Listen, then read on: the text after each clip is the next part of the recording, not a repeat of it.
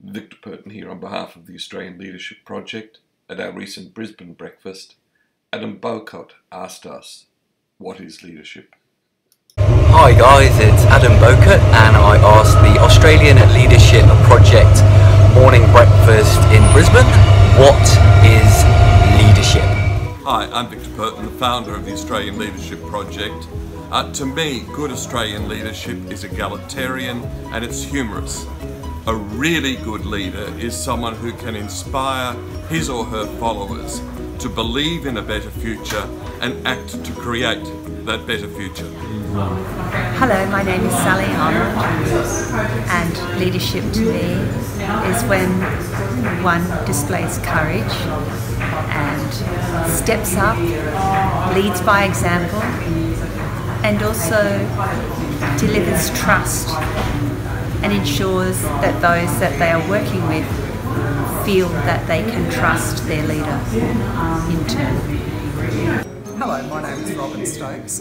Leadership for me is listening very closely to people which have lots of ideas. It may be your staff, maybe other people around the world, looking out for global thought leaders and coming up with what you think are the essence of where you want to go. So establishing good goals, having courage, looking to the future.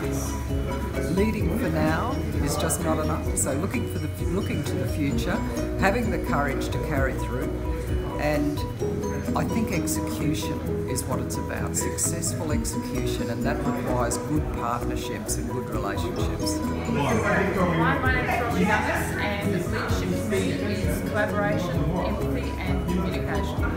Thank you.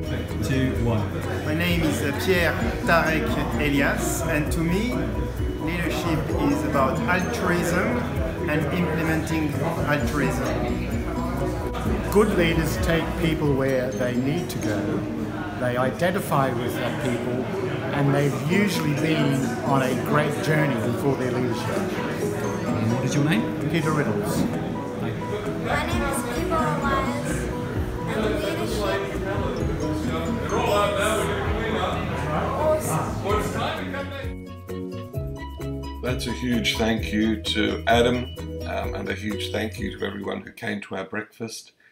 If you'd like to participate in the Australian Leadership Project, either by reading more or watching more of our materials, or sharing your views and expertise on Australian leadership, please visit our website www.australianleadership.com.